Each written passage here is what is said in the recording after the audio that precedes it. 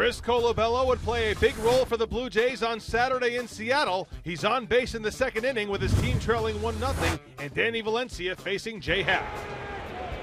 Valencia pulls it through the hole.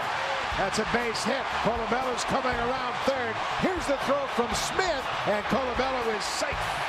Bases loaded, a 1-1 tie, second inning, 1 out. The kick and delivery. Outside, ball 4. Martin scores on a bases-loaded walk, and the Blue Jays take a 2-1 lead.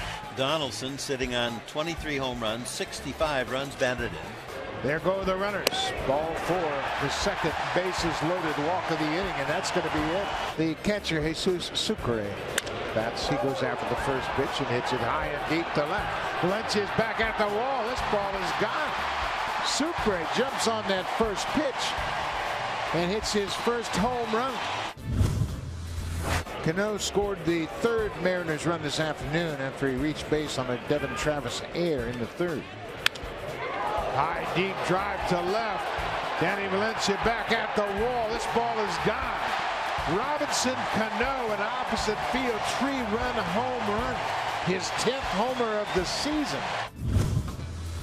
So Ezequiel Carrera will pinch hit for Danny Valencia. Rodney ready. The 3-2 pitch. Fly ball deep right field. Back for it, Franklin Gutierrez, and there she goes. A pinch hit. 2-run home run for Ezequiel Carrera, his second home run as a Blue Jay. And this one's tied 6-6 in Seattle in the 8th inning. Advantage Colabello here, infield in. Bouncing ball, base hit. Donaldson's in to score. Here comes Bautista, and Colabello has delivered again. A 2-run single. Roberto Osuna now, his 42nd game of the season, looking for his 5th career save. Here's the 1-2 pitch. Swing and a miss. He struck him out. Ball game, Blue Jays.